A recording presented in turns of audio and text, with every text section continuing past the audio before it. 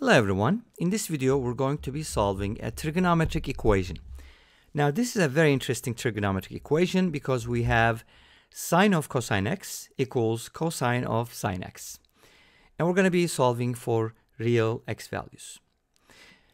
Before we start solving this equation, I would like to talk about something that we will use in our solution. So let's go ahead and take a look at sine x plus cosine x. Now at this point you might be wondering why this is going to come up. You'll see in a little bit. So I want to find the maximum and minimum values for this sum. Now there's a couple different ways to go about it. Obviously you can use differentiation, you can use different formulas, so on and so forth. The approach that I'm going to use involves the following. So my goal is to find the max and the min value for this expression or function. Now I'm going to multiply this by something and then divide by the same thing. So let's go ahead and multiply this expression by root 2 over 2, which should be familiar to you if you are doing trigonometry. And I want to divide by the same quantity so that it's balanced. Now I want to distribute the square root of 2 over 2, and from there I'm going to get something nice. So let's go ahead and write it as follows: sine x multiplied by root 2 over 2 plus root 2 over 2 times cosine x. There's a reason why I write it that way. You'll see in a little bit.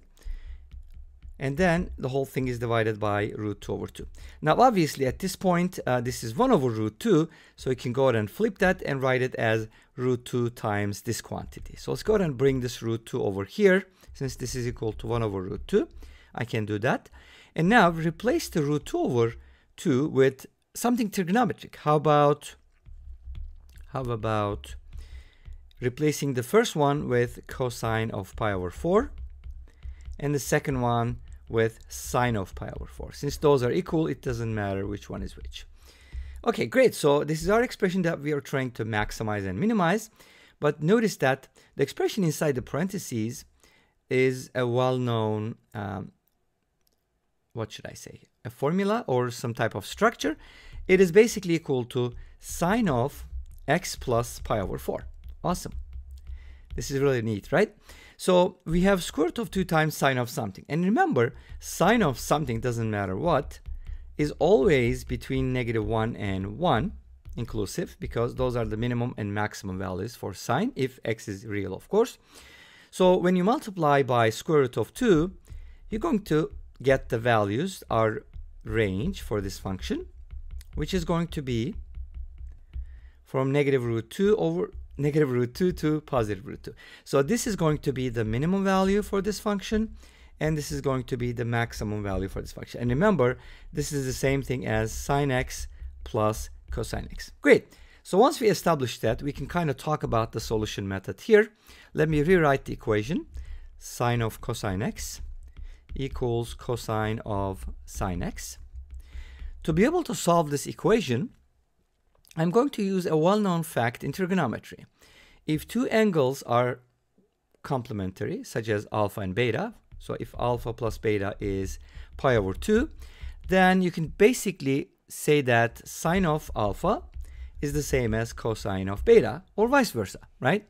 So this is a really nice, neat identity. So if you subtract an angle from pi over 2, the sine turns into cosine and cosine turns into sine.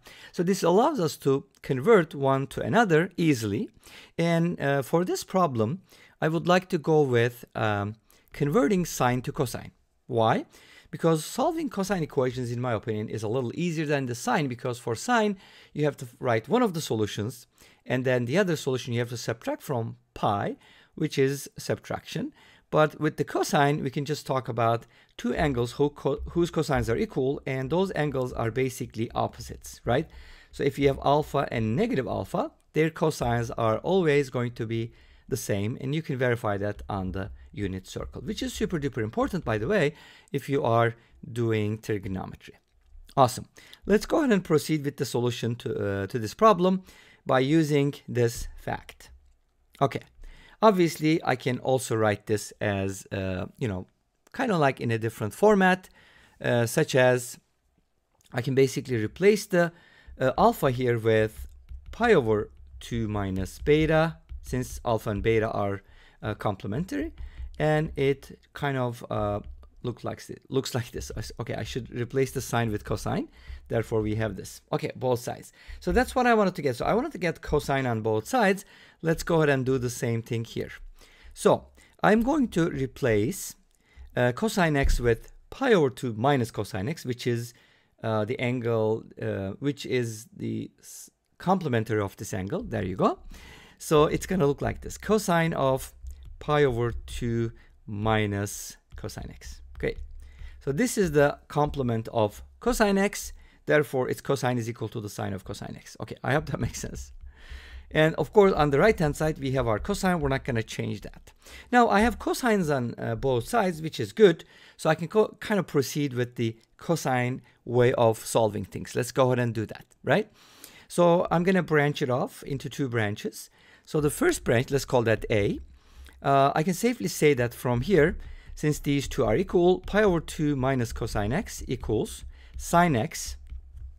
And, well, I probably want to write it this way. Allow me to write it this way because it kind of looks better. I'm going to start off with this and write it as sine x equals pi over 2 minus cosine x, which means if they're equal, their cosines are equal. But I want to add 2 and pi also to this to find general solutions. And I want to put the sine and cosine on the same side. So let's go ahead and add cosine to both sides and write it this way. And now, notice that I have the sine plus cosine, and that's why we wanted to talk about that first, is equal to pi over 2. Remember what we found, the maximum value for sine plus cosine is root 2. And notice that pi over 2 is definitely greater than root 2 because root 2 is about 1.4 and pi over 2 is about 1.5-ish. Therefore, this is impossible. You can't exceed root 2 for sine plus cosine. Therefore, we get no solutions from this branch, right? Okay, great, awesome. No solution is also considered a solution, right?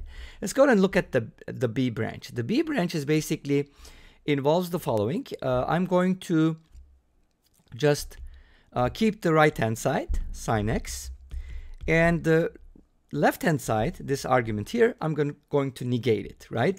So I'm going to write it as cosine x minus pi over 2. And then let's just add 2k pi. So what I did was basically, if you have cosine alpha plus cosine beta, this gives you two solutions. Either alpha equals beta plus 2n pi, or alpha is equal to negative beta plus 2k pi. Of course, n and k can be different values. So if you proceed with this one, like before, subtract cosine x from both sides, you're going to get sine x minus cosine x equals negative pi over 2 plus 2k pi. Now, we didn't do it, but it's very similar to find the minimum and maximum value for sine x minus cosine x. You're going to get the same thing pretty much. So the minimum value for this is going to be negative root 2, but negative pi over 2 is definitely less than that because pi over 2 is greater than root 2. Therefore, this branch is also impossible. Therefore, there are no solutions to this equation. Now, let's go ahead and take a look at the graph of this before we finish the video and see what that looks like graphically. And here I graphed both of these functions on the same coordinate plane, and you notice that they do not intersect. And this brings us to the end of this video. Thank you for watching. I hope you enjoyed it. Please let me know. Don't forget to comment, like, and subscribe. I'll see you tomorrow with another video. Until then, be safe, take care, and bye-bye.